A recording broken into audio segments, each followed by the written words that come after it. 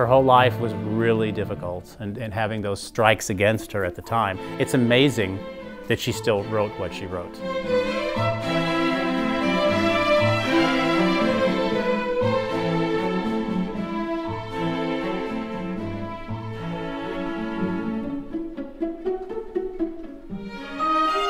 She's an Arkansan. She's a female composer, African-American composer.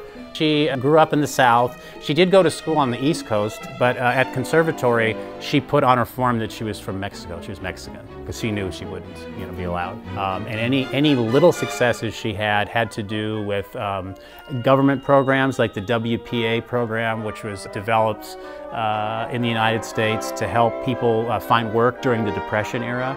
They even had involvement for composers.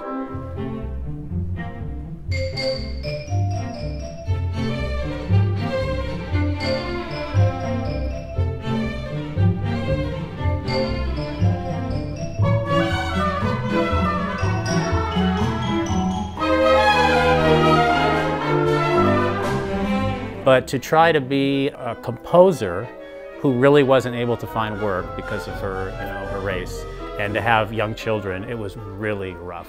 She ultimately died, not well known.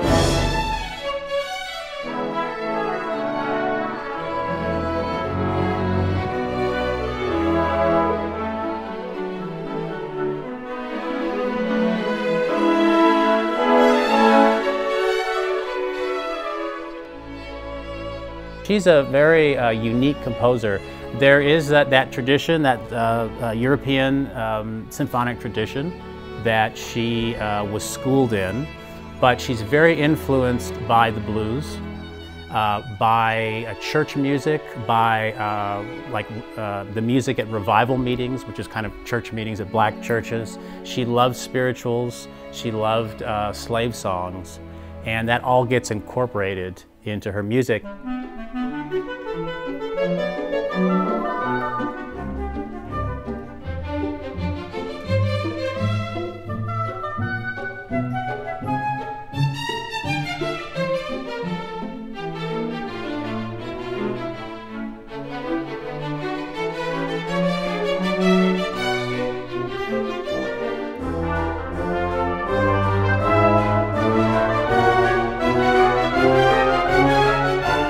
And it's very much, the American experience. I think you can hear in her music, the Southern experience.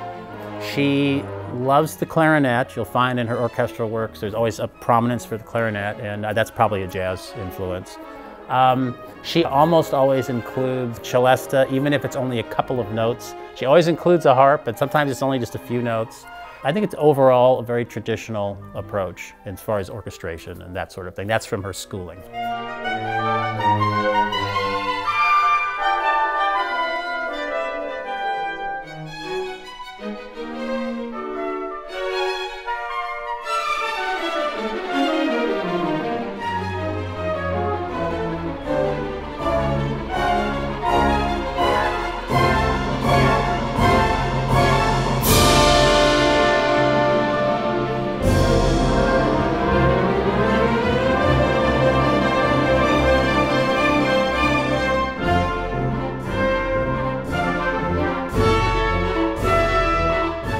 She does like her dissonances. She uses a lot of jazz and blues chords, 7th chords, 9th chords, 11th chords. I came across a 15th chord in one of her symphonies. She has this way of writing interesting lower parts and melodic material, but what's in the middle, it comes across very spontaneous. I'm going to do this here, I'm going to do this here, and it all works well.